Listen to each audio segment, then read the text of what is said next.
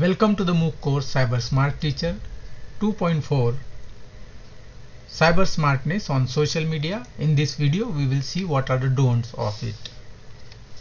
Do not use social media for inappropriate purpose. Avoid using the social media for inappropriate purpose. Whatever you search, whatever you do on social media will get back to you. So keep your purpose clean and professional so that the threats will be away from you.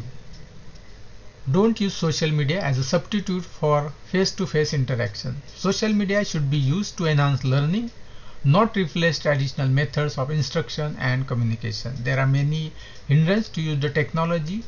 That's why keep it at minimal, keep it when and where it is useful and required, so that the face-to-face interaction will be more. When there are limitations, geographical limitations, then only use the social media. Suppose you want to contact some expert, you want to communicate internationally, globally, then social media is good. But if you want to communicate with the local, with the experts around it, teachers around it, you are expected to call or meet face-to-face and have academic discussions. Don't share personal information. Avoid sharing personal and private information about yourself, about students, about other individuals on social media, as this can be a violation of the privacy. Everyone has right to privacy, and you should be sensible while sharing information not only about yourself but about your students, about your schools and other colleagues, etc.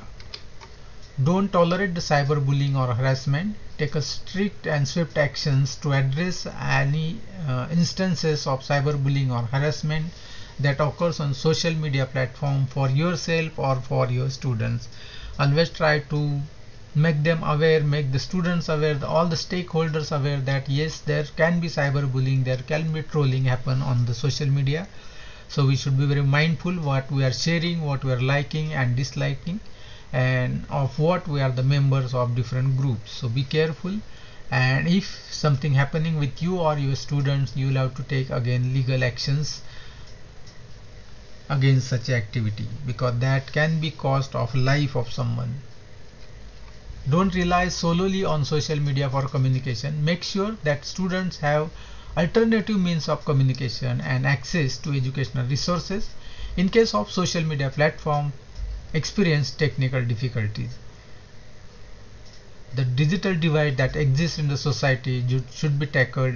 If there are some students are not able to access the social media due to the technical difficulties, the other resources, the same resources can be provided in the offline form, like the prints can be provided, the offline interaction can be done, the discussions can be done.